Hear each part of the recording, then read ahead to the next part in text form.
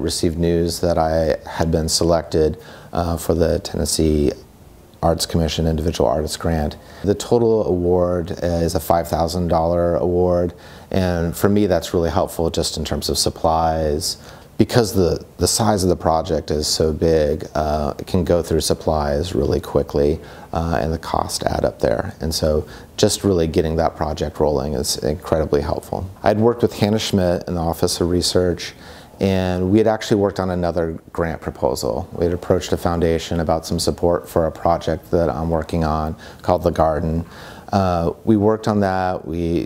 I would write stuff, Hannah would edit it, give me feedback, and submitted that to that organization. It turned out I didn't get that grant, but with the work that we had put into it, I talked to Hannah about submitting a Tennessee Arts Commission Individual Artist Fellowship. We were able to reroute that and submit that application.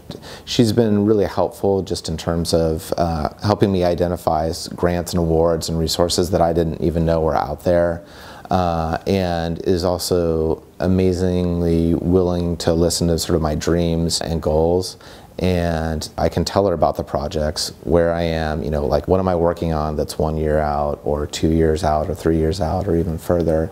And she's, you know, been keeping an eye out for things, but is also willing to, you know, help me with the nuts and bolts of putting together a good written proposal to go along with my other materials. I'm really appreciative of the Office of Research and all that they do.